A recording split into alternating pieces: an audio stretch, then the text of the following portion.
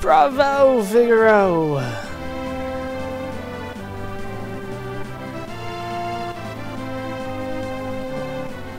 Son of a submariner, they'll pay for this! Son of a submariner? This is great! Yeah, we've got quite the team here. Was that a bad person? I'm scared. Don't worry, baby. Coco, there's someone I'd like you to meet.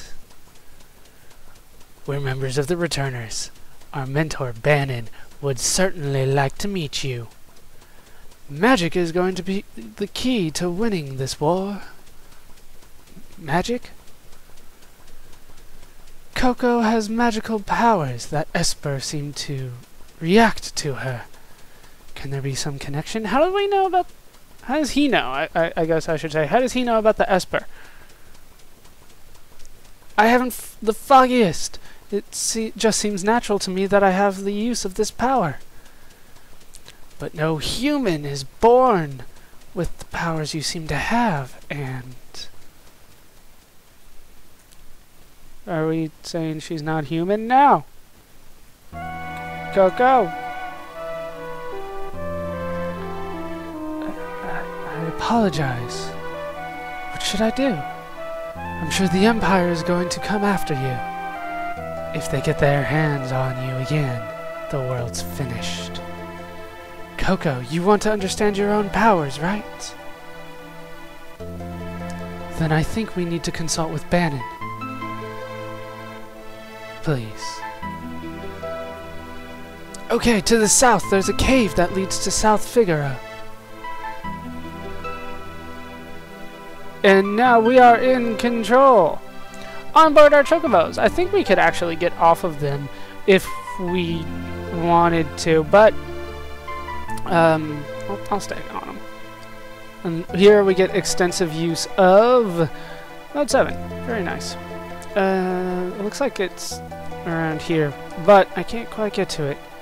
So I'll have to go... No. I swore it was here. Yeah, you can't go backwards, and that's one of the things I don't like about this mode. There it is. It's kind of hard to see in this mode. Can I look at the... I cannot look. So we have to get off the chocobo. There we go. So we had to get off the chocobo. Anyway, now we can look at the menu. It's about time. Let's go ahead and take off that mithril shield from Coco. Well, it wasn't a good idea giving that to her in the first place. Give that mithril shield to Luke, and then we can start optimizing. As you saw there, huge upgrade from the mithril blade, the mithril pike that we stole from Mog. I mean, we totally just borrowed it or something. But as you also can see, Coco's a little bit further behind than everybody. In terms of stats, Glen is going to be pretty much an offensive fighter. You can see high battle power, high vigor, high defense, magic defense. Evade means nothing. I will say that right now. It's bugged in this version of the game, unfortunately. Evade does not do anything. It goes off of magic block, which is kind of weird.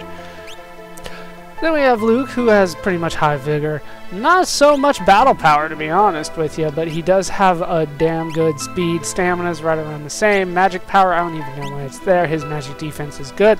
His evade is high, but as I went over before, that is worthless. But he has twice the magic block, which is nice. Coco, actually right around the same battle power as Luke. Of course, that is purely dependent on the weapon that you're using as well. Vigor's a little bit low. Speed's still pretty low. Actually, Glen's the slowest. That's kind of weird. Defense, low. Evade is meaningless. Magic power, very high. Stamina, pretty low. And magic defense, pretty high. And her magic block is very high as well. Actually, can I equip Luke with the blade? I can. Very nice. So now his battle power is definitely higher than Coco's. Very, very nice. So, we need to head through the cave, but as you saw, I am not doing so well on HP and MP, so I'm going to go ahead and use one of my tents that I purchased, and I will be right back.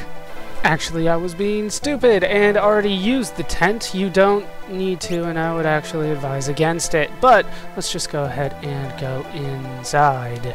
Here we can find a soldier. King Glen, where are you headed? Through the cave and eastward to South Figaro. Return to the castle and tell the others we're safe. Yes, sir. Take care. Wait, return to the castle? The hell did the what the hell's going on with the castle? Seriously. This is why you don't need to use the tent. There's a recovery spring right here, and I was being very stupid. But we're going to move on and try to forget that I just wasted some of my money. And we're up against Blearies and Crawlies. Blearies and Crawlies are quite weak. We're going to pretty much utilize Glen and his overpoweredness throughout this entire dungeon. Auto crossbow for the victory every damn time.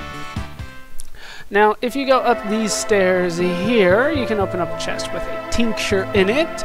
I'm going to avoid that chest and leave it be.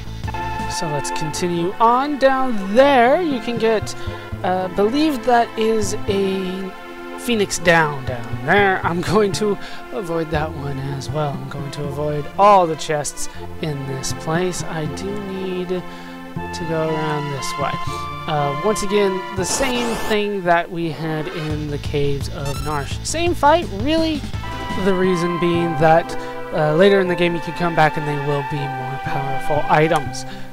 As a result of that battle, Coco did level up, and as a result of increasing her level to level 6, she has learned Antidote. That's how you will learn magic in this game. You don't have to purchase it because, of course, the whole world's kind of going, what the hell, you use magic? So you can't purchase magic.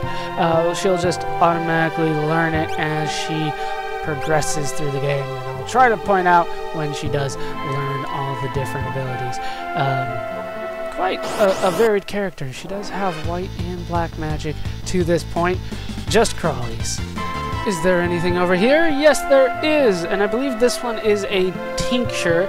I might have the Phoenix down and the tincture reversed, though. Either way, I am not going to be requiring their services. So we will head up through here, and we'll try to make our way out. If we could encounter new enemies, that'd be appreciated as well.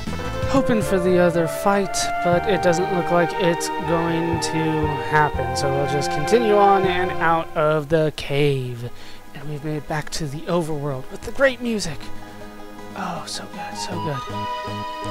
In fact, let me just take this chance to just stand here and listen to it while I say, yes, I know, every instinct in me, every RPG completionist instinct in me says to grab every chest as soon as I find it, but you'll have to trust me on this one, and I know it's not necessarily something that you will agree with every time, but these chests do get better as we go through the game later.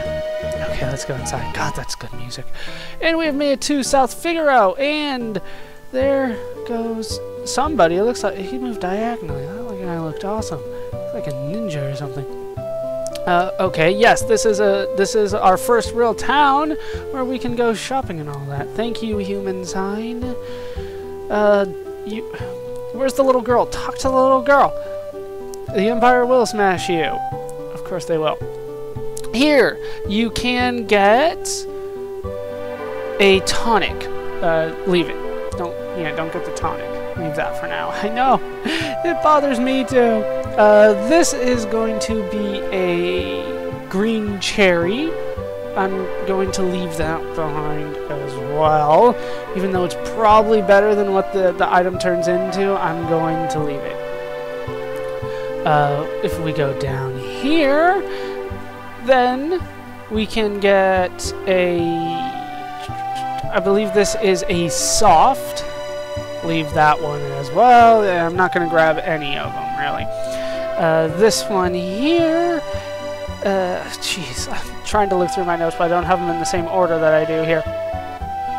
This is an eye drop. This is an antidote. And there's a couple more, but those are the one so far. Here we find the Sable Mountain Range. Interesting. Okay, so I'm going to leave those behind, and we're just going to head into the cafe, where I don't think there are any treasure chests. I think that is all the ones outside, though.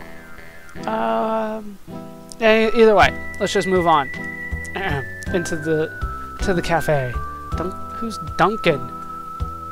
Is Duncan alive? Did he make it? Can I have his sword?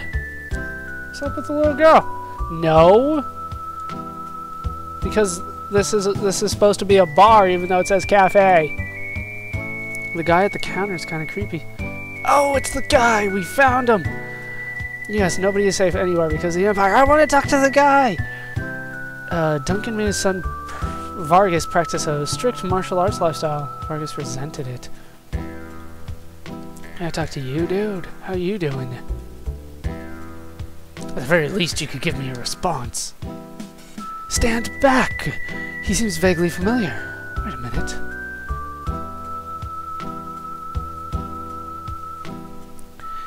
He owes allegiance to no one, and will do anything for money.